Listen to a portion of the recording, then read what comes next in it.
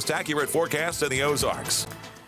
Well, this is the kind of weather we've been enjoying today where you don't really even want to go back inside. It's so nice outside. Right now, starry skies, 64, light winds out of the northeast. Temperatures today did hit 80 in Springfield. Just hit 80, though, didn't go over. Areas off to the east and south, though, managed to stay below the 80-degree mark. You can see our warmest readings over toward Joplin, 84 this afternoon there. Let's take a look at the month of September. And what we find is that for the most part, it's been a mild month so far. We have not hit 90 degrees this month. In fact, we have not hit 90 degrees in about 2.5 weeks. And I don't see us hitting 90 degrees through probably the rest of this week. But we could start seeing some 90s once we get into this upcoming weekend, as our pattern will be shifting gears, shifting modes back into a hotter mode later this week and through this upcoming weekend. Right now, though, we're still feeling the benefits of this storm to our northeast up near the Great Lakes. That mild fall air that built into the area yesterday still in place over the area, and that's going to allow for another cool night tonight under clear skies. Temperatures will drop into the 50s, and another gorgeous day tomorrow. Sun-filled day, a day where you're really going to have to, really kind of look to try to find a cloud in the sky. For the most part, it looks like crystal clear blue skies. Temperatures tonight, they're going to settle out in the mid-50s, so not as chilly as last night. About 54 for a low in Springfield, with highs tomorrow generally in the mid-80s across the area, as those temperatures will be marching higher day by day. Looks like 85 in Springfield.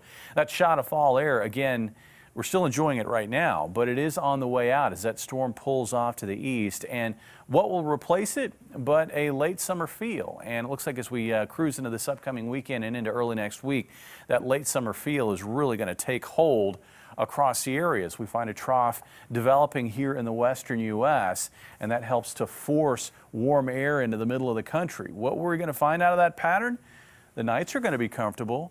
The afternoons are going to be a little bit on the hot side, especially this weekend into early next week when it looks like highs up around 90 degrees will be a possibility. And with this pattern, no sign of rain.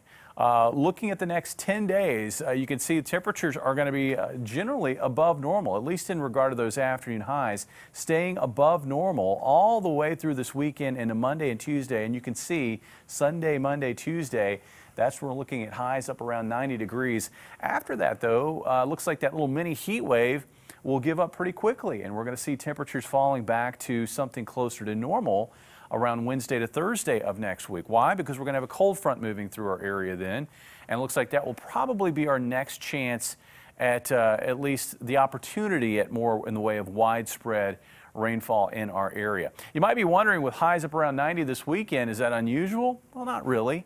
I did some looking, and you can see we can get 90-degree days all the way into the month of October. In fact, our latest 90-degree day in Springfield was the 11th. And as you head further south into northern Arkansas, it can go well into the month of October. In fact, our latest 90-degree day in Harrison, Arkansas, October the 28th. Your 7-day forecast shaping up to be a quiet one across the area. Sunshine, sunshine, sunshine, lots of sunshine. We'll see a few clouds, I think, on Friday, also on Saturday. Temperatures, you can see how the lows and the highs are going to be climbing.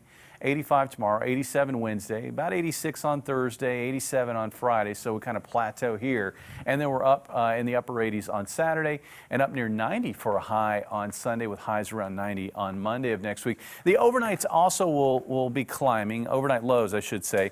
Looks like we rise out of the 50s into the 60s starting Thursday. And I think over the weekend into early next week, it's going to take on more of a summer feel in the low department as well, with lows in the upper 60s.